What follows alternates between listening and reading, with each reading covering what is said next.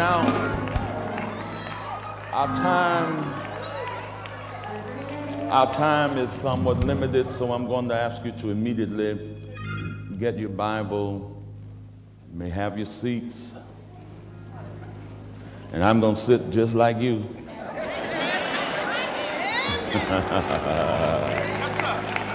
Amen. Glory to God. There are some things that I say to you and some things that I do not. But I have discovered over these last 2.5 years or so that I stand in my work, like your work. Everybody don't enjoy their work. I do enjoy mine.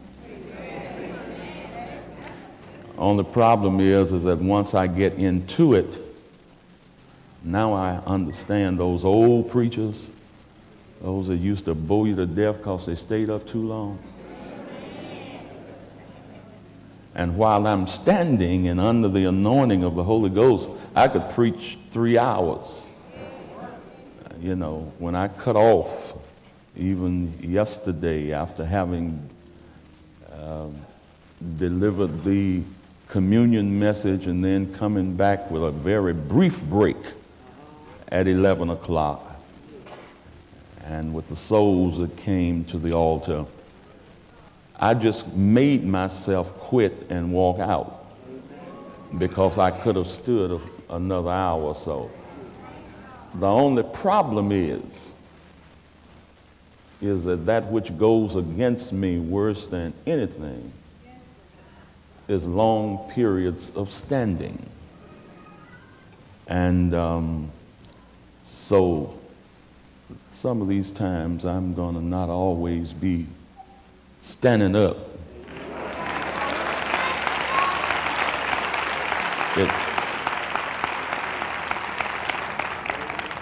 Because it gets right in, as the old folks say, right in my knees here,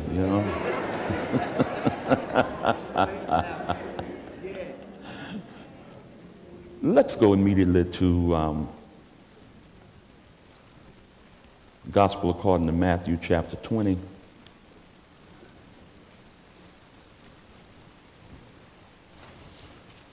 And what a joy it is to see so many of you here on this Labor Day.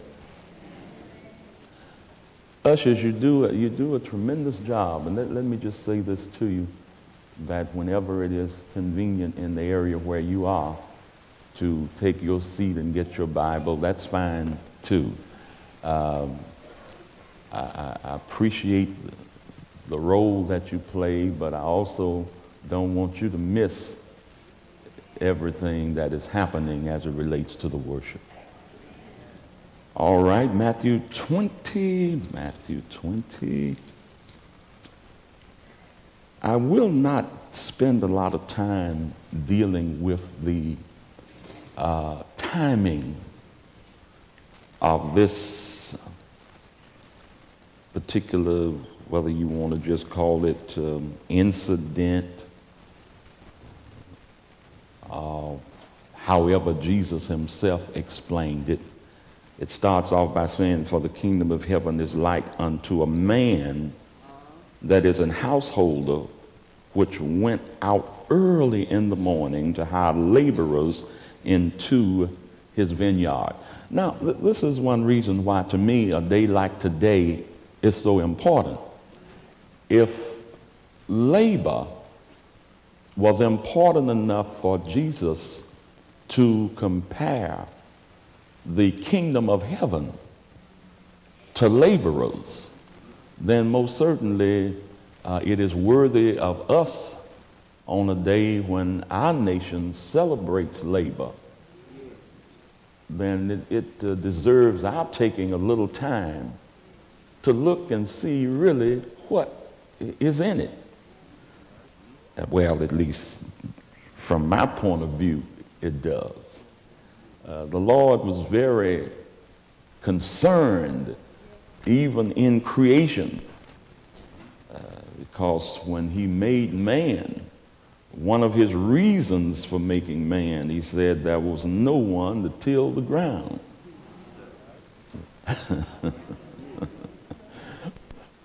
He did not intend that your yard and my yard grow up with thorns and thistles and weeds, and then our only excuse being, well, I'm tired, don't have the time. No, the Lord puts people in that category who work, shall I say, refuse to work, into that category that he's got a lot of things to say about in this book. And I'm going to have to one day ask you all to give me a little more than an hour on, on Labor Day so that we can go through it. Now, why? Simply because something has happened in the African American community that is just absolutely tragic. I never thought I would live to see the day when there would be so many lazy,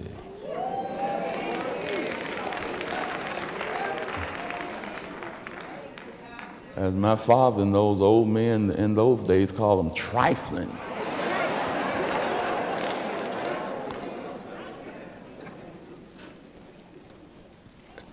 And then when you can't really say a whole lot about the lazy, trifling men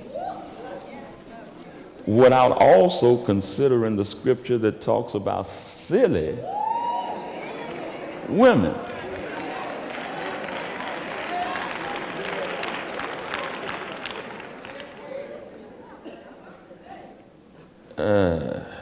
Yeah, we need it today.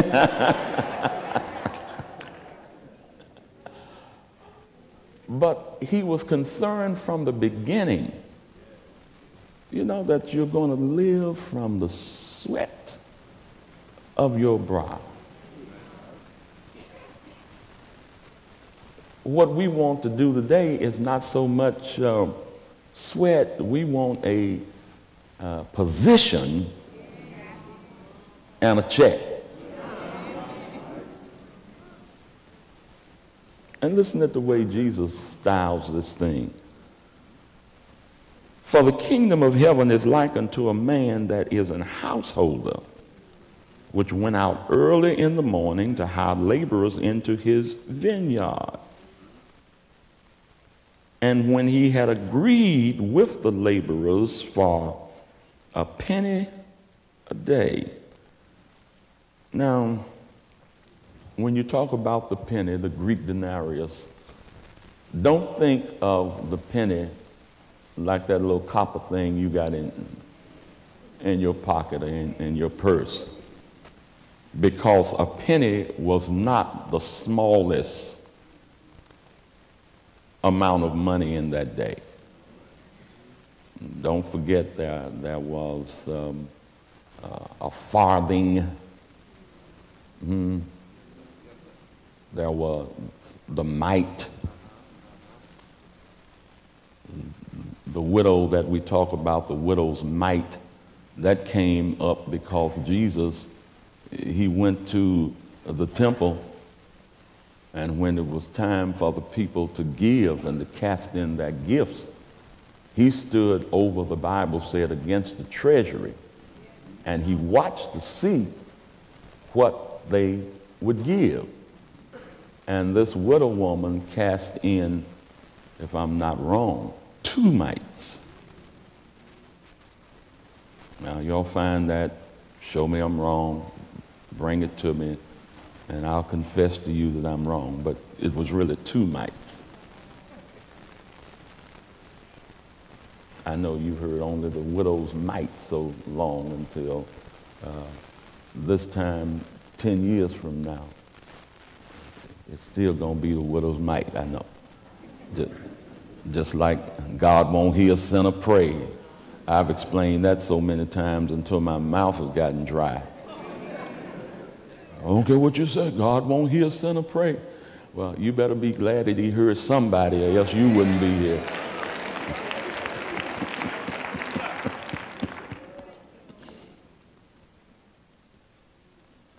When he had agreed with the laborers for a penny a day, he sent them into his vineyard. Now, the penny was really what was considered to be good daily wages.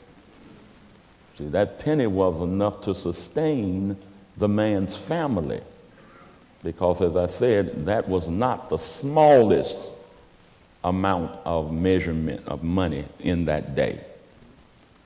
So after he agreed with them, you don't see where there's no argument. You don't see where they call him cheapskate. The agreement did not seem to be a problem at all. When he had agreed with the laborers for a penny a day, he sent them into his vineyard. I'm at verse 3, where are you? And he went out about the third hour. Now, here's what you look at. See, at the beginning of the morning, early in the morning, starting time is somewhere like about 6 o'clock in the morning. And he agreed with that group that goes to work early in the morning at about 6 o'clock for a penny a day. But look what happens in verse 3. He went out about the third hour. Now, the third hour is 9 o'clock in the morning. When you even talk about the crucifixion of our Lord, Matthew and Luke, possibly John, they talk in terms of 6 to the 9th hour, and the 6th hour was straight up 12 noon. But Mark gives you the intelligence of knowing that the time that the crucifixion actually started was the third hour of the day.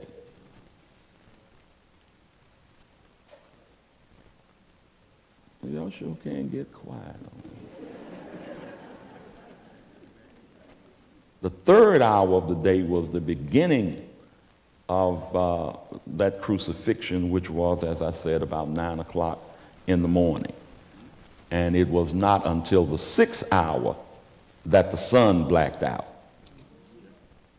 He was already on the cross when the sun blacked out. They weren't trying to hang him on the cross at the 6th hour and then heaven's getting dark at the same time. I mean, when you think about it, even from just a standpoint of reason, it does not too much make sense. Since I said that, I guess I got to take a minute. Look at Mark 15.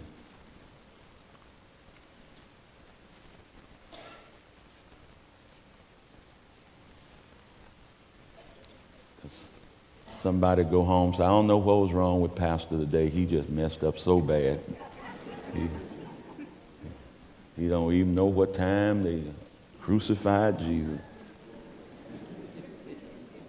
Mark chapter 15. You have that? Look at verse 24 and 25. What does it say? When they had crucified him, they parted his garment, cast lot upon him. For every man, and it was the third hour.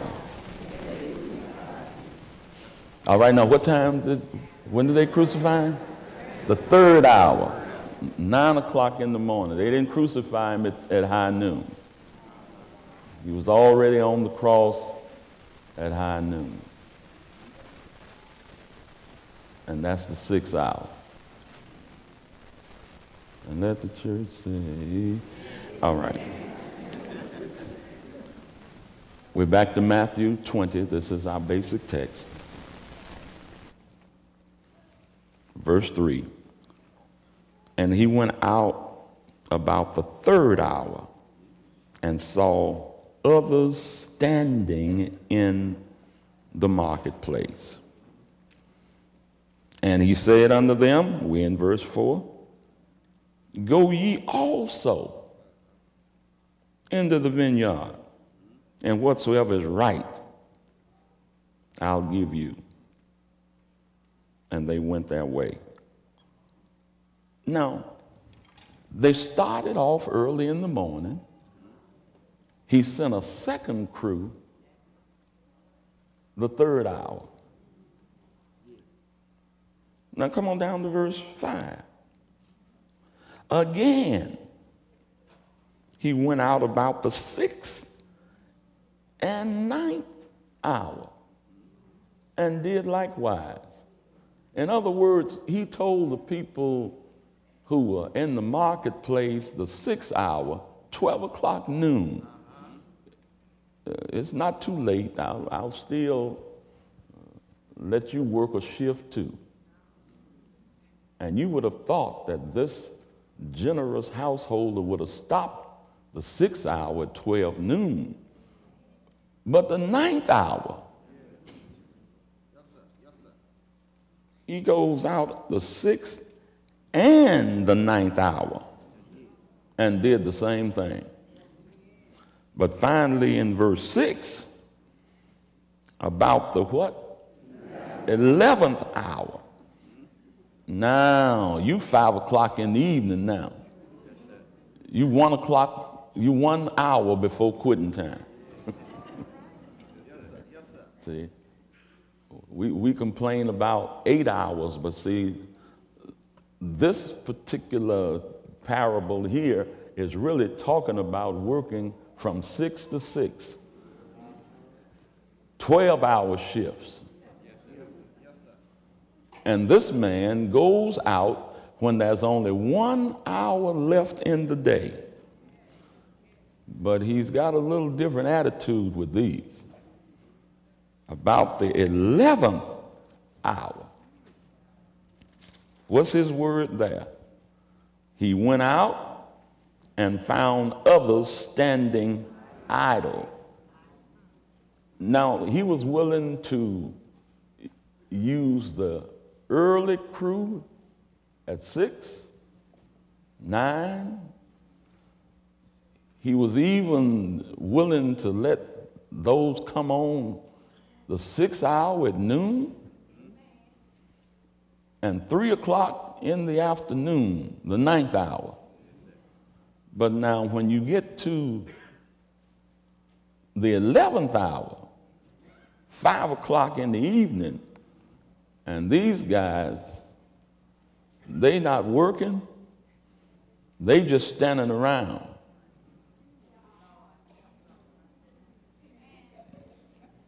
These are 21st century African American men.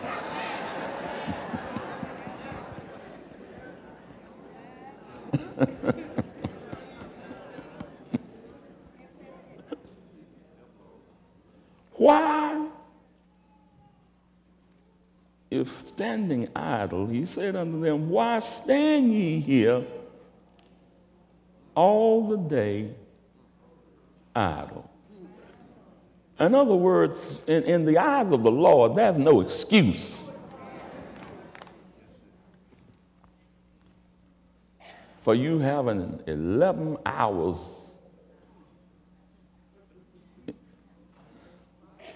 when you should be busy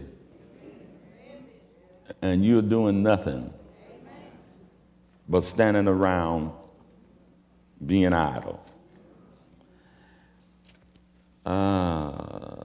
It's quiet in here, it's quiet. But you got to understand that the attitude, and the Lord, he's talking about the kingdom. His attitude with those folk who couldn't find nothing to do for 11 hours of the day. There's no excuse.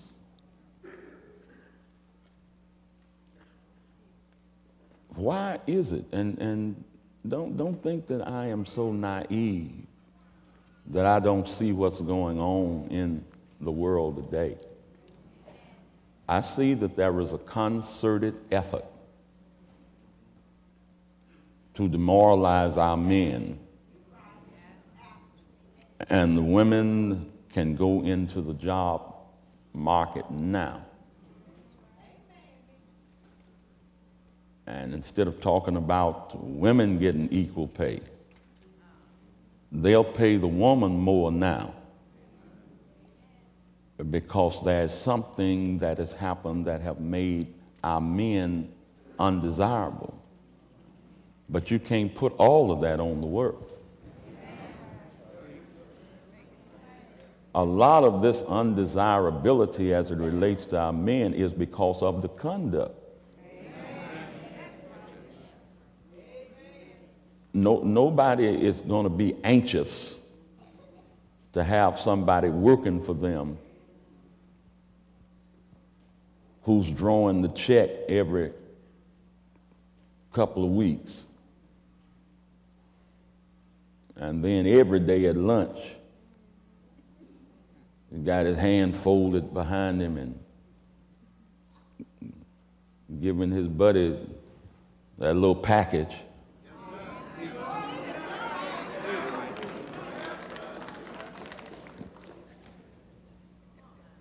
No, don't many people want that kind of person on their payroll. But I don't know where we got this thing from that you don't supposed to work.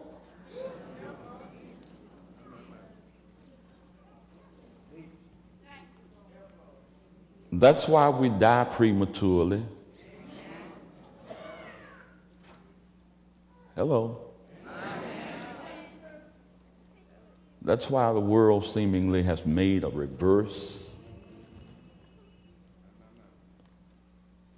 It's because we do not seem to have the ability to stay on course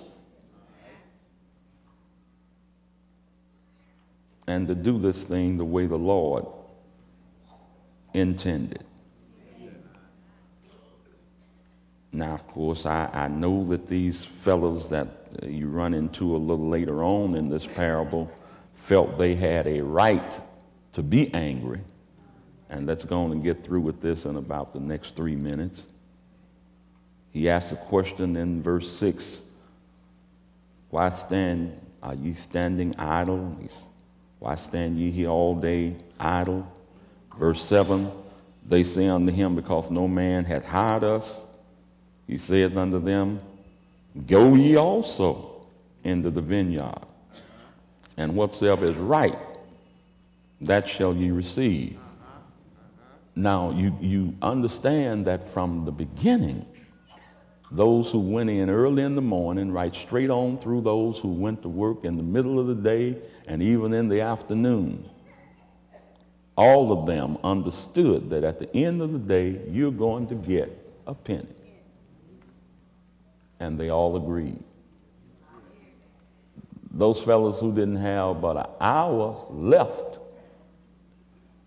on the clock, he said, whatever's right, you'll get it. And you know, anybody who, whatever the job is, if you can't take an hour's worth, you're really in trouble. So he says, whatever is right, that is what you'll receive. Now we come to verse 8. So when even was come, the Lord of the vineyard saith unto his steward, call the laborers and give them their hire, beginning from the last unto the first. Now here's something else that, you know, got trouble with. Now they just got here. Paying them first and they the last, you know.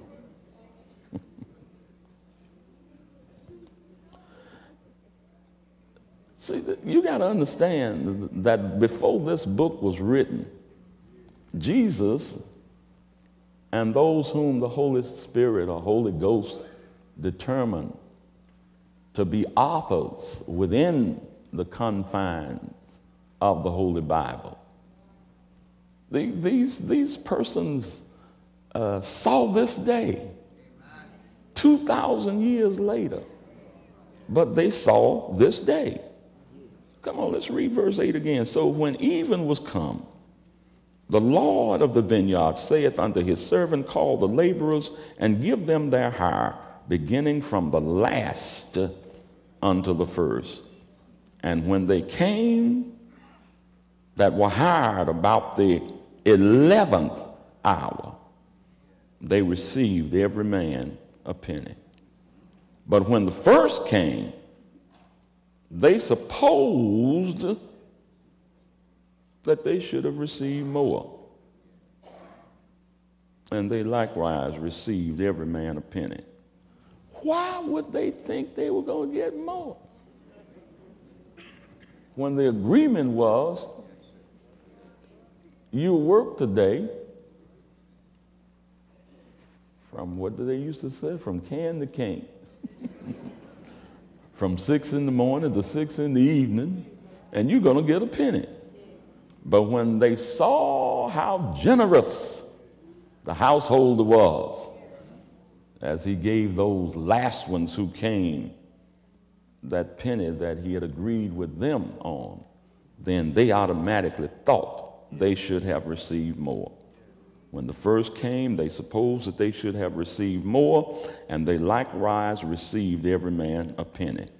Verse 11, and when they had received it, they murmured against the good man of the house. Now notice you don't see that word anywhere else. The Lord wants you to understand that when payday comes, whether you happy with your pay or not, he's still the good man. They murmured against the good man of the house. They murmured against the paymaster. They murmured against the man who caused them to be able to have food to put on their table the next day, and they wouldn't have had anything but some sore feet standing around the marketplace if he hadn't hired them. They murmured.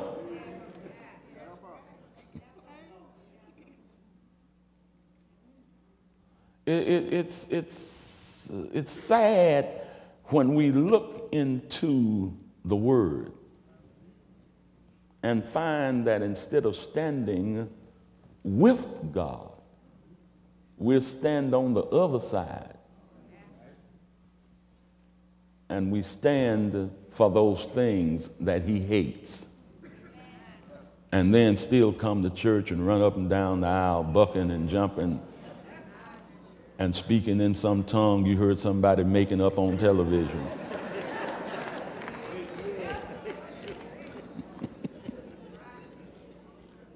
Yeah, that's right. I mean, I'm not trying in any way to nullify the work of the Holy Ghost within the midst of the saints.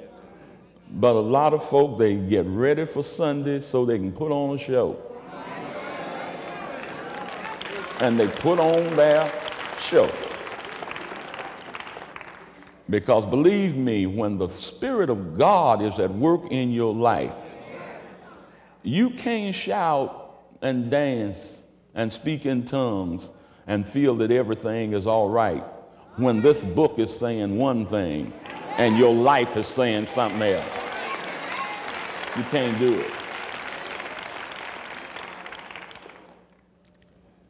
And if there's anything at all that this book is against, it is against laziness.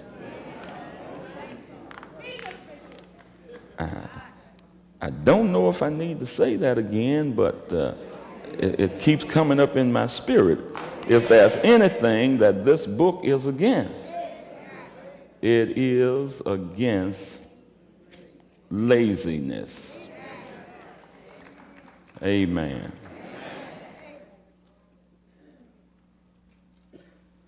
If we actually could catch a hold to what this book is about. And you see, I always try to go a little bit beyond even with these civil holidays. I like to go a little bit beyond what persons who don't know the Lord and don't know His Word, what their purpose is. And I know that the purpose of our nation in celebrating this particular day does not have the spiritual connotations that I have tried to bring to you today. But I also know that this is one of the problems that we have in Western society, and that is that we take just a little bit of what Christianity is supposed to be about, just enough to satisfy ourselves and make us believe we are on track. But this is a day for wholehearted dedication. This is a day when we're going to have to get away from this idleness. Idleness. The one thing that our society should have been thinking in terms of reducing is that thing that we have increased. One of the worst things that could have ever happened to today's society is cell phones. They cause more wrecks. And you can just leave out of a so-called confidential meeting, and before you can get where you're going, well, honey, I know. I heard them Sunday when they was talking about blah, blah, blah, blah, blah. And you spend so much time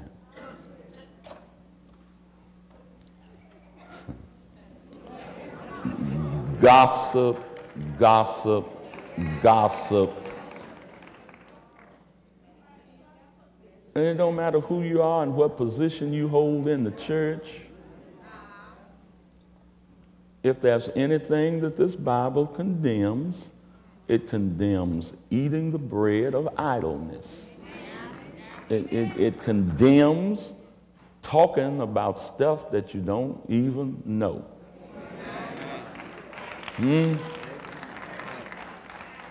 Back when I was maybe a teenager, and the carnal world and the music that they were dealing with in those days, I thought it was just ridiculous. But they need to bring back some of those songs, I guess, and sing them from the choir stand. Because the junk that you're hearing that calls itself gospel music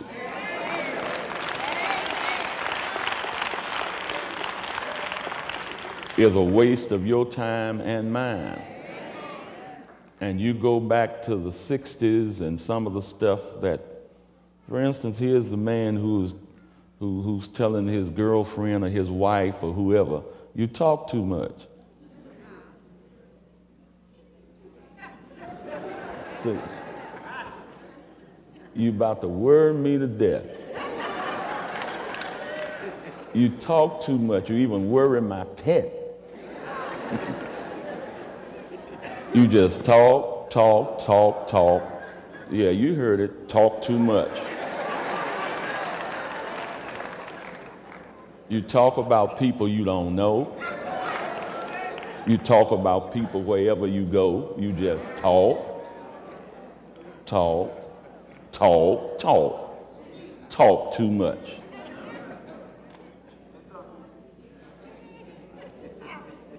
You talk about people you've never seen. You talk about people, you just make me scream.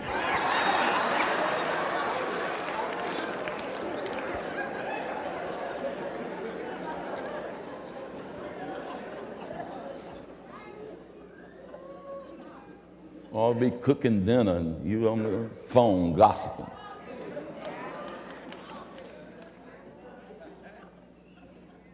I know y'all ain't gonna shout, and I don't want you to shout. I don't want nobody to insult my message by shouting today.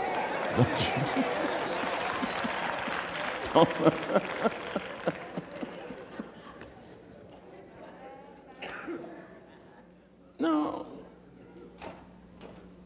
Somebody would say, oh, that's sacrilege to quote a. That's not nearly as much sacrilege as the stuff that we do now in the name of religion. I was saying to one of our young people, and I know that you have to have certain liberties for young people, but you also have to let them know that there is a difference between what's happening out there and what's happening in here. And I drew a line not too long ago with someone, the young folk, they were getting ready to do some things, and they wanted a smoke machine. I said, no, you ain't gonna bring no smoke machine in here. What's the purpose? Because see, if I had the time to deal with it, I'd go back to the Old Testament and I'd bring up a couple of sons of Aaron named Nadab and Abihu, who God killed for offering strange fire on the altar. You got to be careful about what you do in connection with the worship of God.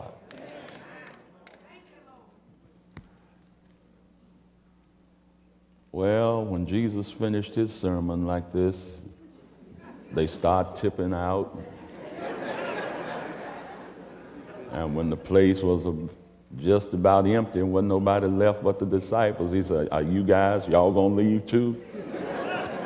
But they had sense enough to realize, Lord, we don't have nowhere to go.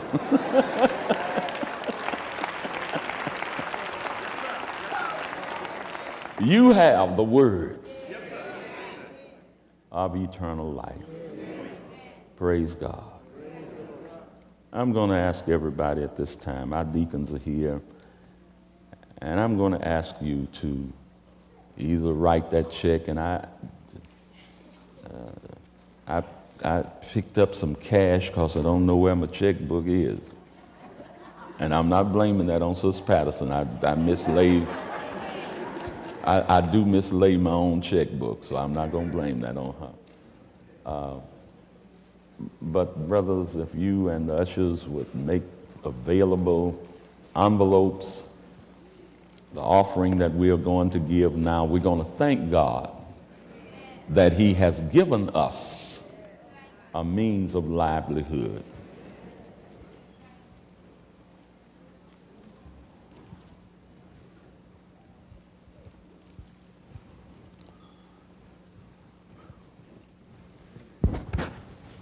Don't shoot the mailman. That's all I've done today is brought you the mail. Now, it's addressed to you, and if you don't want to read it, that's you.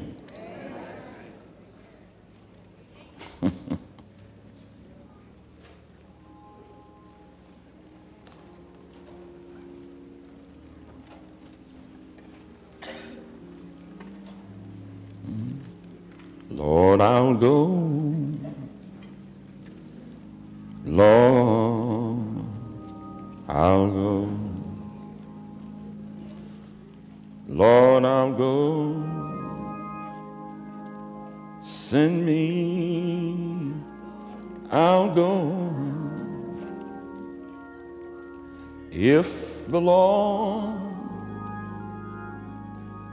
wants somebody, here am I, oh Lord. Send me.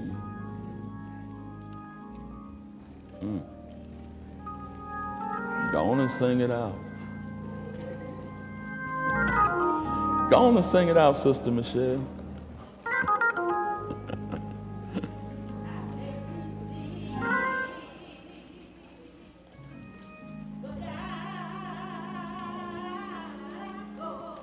Oh yes, oh yes.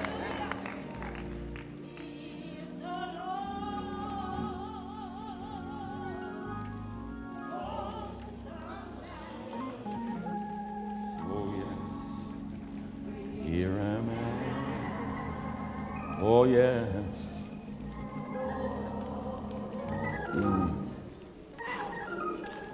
Oh hallelujah.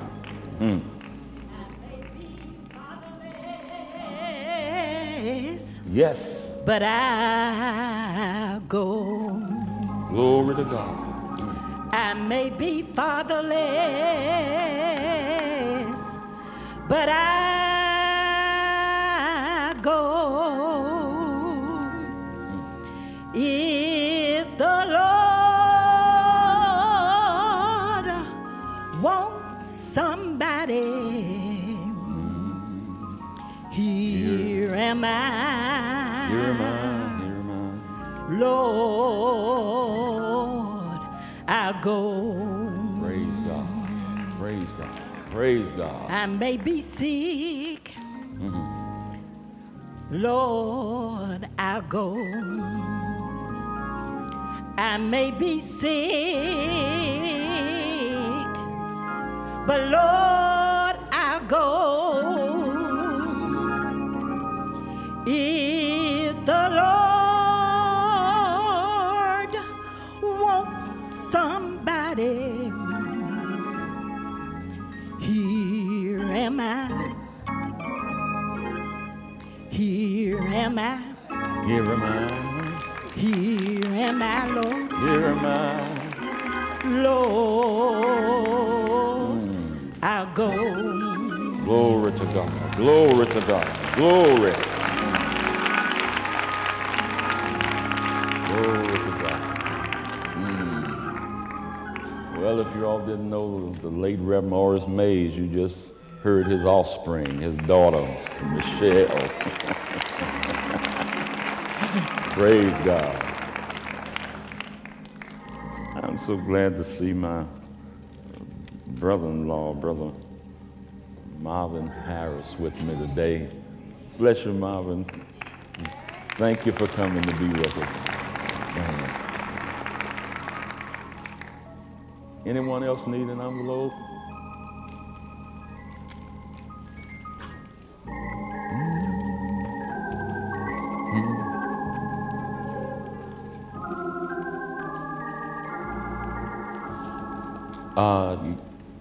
Envelopes? That's what they've been doing, right? Oh, I need one. Yeah, well, you... All right, Brother Adjutant, you fill it out. Praise God. Well, I got straight up at 11 o'clock, so we're going to give the Lord maybe the next 5 minutes or so in prayer, and you'll see I didn't violate too badly. If there's someone in your family, somebody in your home, in your neighborhood, somebody that's close to you that really need God to intervene in some financial matters, and if their honest answer is that they're standing idle because no one has hired them, if they haven't looked, you know, the Bible says, ask it shall be given, seek you'll find, knock the door shall open. Now, if they've gone through that and still have not been able to find, then we put that into the hands of the Lord. Hello? And let the Lord work out that financial dilemma, whether it be in our house whether it be down the street or just a friend or whomsoever. Because I just believe that God wants all of his people gainfully employed. Oh yes, and we ask him.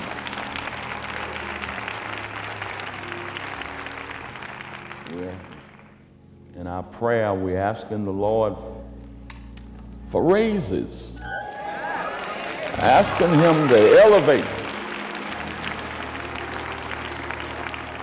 elevate those finances.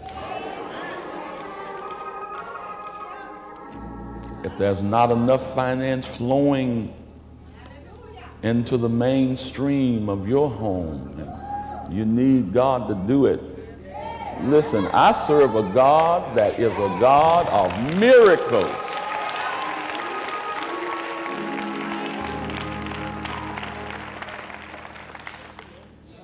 See, the Bible's got so much to say about finance. God talks so much about finance. Peter and Jesus needed miracle money. Oh, you remember it was tax time. And when you owe the government, you better have more than an excuse. The Lord told him to go and cast in a hook. Catch one fish. When you throw in the hook, the one that comes up first, so just look in his mouth. Jesus told his disciples when he first started at the beginning of his earthly ministry, drop your nets, follow me. I'll make you fishers of men. In other words, I'll teach you how to catch men in the eyes of the Lord. We all like fish. But look at what he said. He said the finance that you'll need is not going to come from how many fish you catch. You really don't need to catch but one. And when you catch that one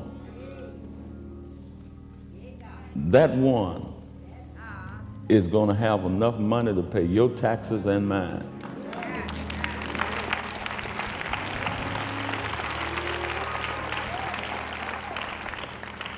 When I finished ministering Sunday, and as I said, God has blessed us to have some beautiful members here. And our beautiful people are in touch with other beautiful people. And I was trying to rush to get ahead of the crowd so that I could go home and get off my legs that were starting to pain. And one of our sisters, she's here today, and nobody needs to know who that is or who she's representing. But she just handed me a check folded up. And I looked at it. It's nice. Because, see, one person giving $2,000 is really a great gift for one individual. And as I stepped through the door of my office, I heard a little voice say, "Look again." I looked again, and there was one more zero than I thought was there. And instead of 2,000, it was 20. And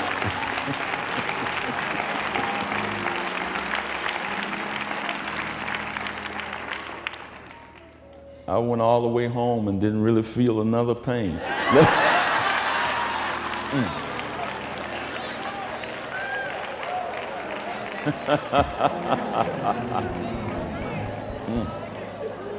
Glory to God. Hallelujah. Deacons, if you come and drop those offerings in, just all come in. Saints, if you just drop those offerings in those baskets and just take a position. I'm not going to have y'all really to give it going out the door. You're going to give it, and we're going to pray. In fact, we're going to be praying even as we come to drop those offerings in the baskets. Hallelujah. We just going to thank him first of all. Thank him for giving us a means of livelihood. Lord, we just want to thank you. Thank you. Thank you. Thank you, Lord, for opening doors. Thank you for making ways. Thank you, Lord. Hallelujah. You're looking out for us even when we are not looking out for ourselves. Thank you, Jesus. Thank you for a livelihood. Thank you, Lord, for a place to lay our head. Thank you, Lord, for bread on the table. Thank you. Thank you, oh God. Hallelujah. Because you have just provided everything we need. Hallelujah. All I have needed, your hand has provided. Great is your faithfulness. Thank you, Lord. Thank you, Lord. Thank you, Lord. Thank you, my Savior. Hallelujah. God now began to open some doors. Open doors. Those that need places of employment, Lord, open doors. And then when we get inside the door, let there be a career elevator that lifts your people from one level to the next.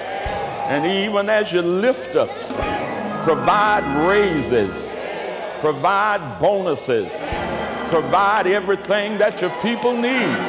And we give you the glory. We give you the glory. We give you the glory. Hallelujah. And even as we keep on giving you praise, you can just step from where you are and drop those gifts into the nearest basket. And again, some of y'all can move forward. It's all right. Hallelujah, hallelujah, hallelujah, hallelujah. Glory, glory. Thank you, Jesus. Thank you, Lord. Thank you, Lord. Thank you, Lord. Thank you. Hallelujah. My soul magnify you, Jesus. Glory, glory, glory, glory. God, touch your saints today. In Jesus' name. Hallelujah. Keep on giving him praise. Even as you come now, keep giving him praise. Ah, glory. Hallelujah, hallelujah. Glory to God, glory to God. God bless you. Praise God for you. Hallelujah, hallelujah, hallelujah. Thank you, Jesus.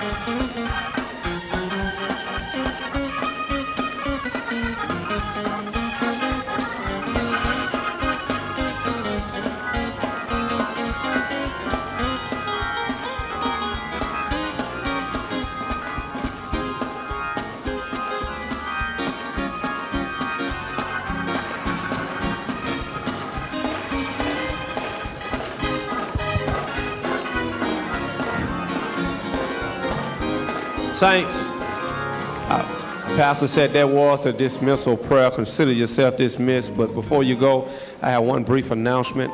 Rehearsal for this year's Men's Day service will begin this Saturday, September the 9th at 4 p.m. in the choir room. All brothers who desire to help us lift up the name of Jesus in the ministry of music are invited to attend. That's this Saturday, September the 9th. God bless you.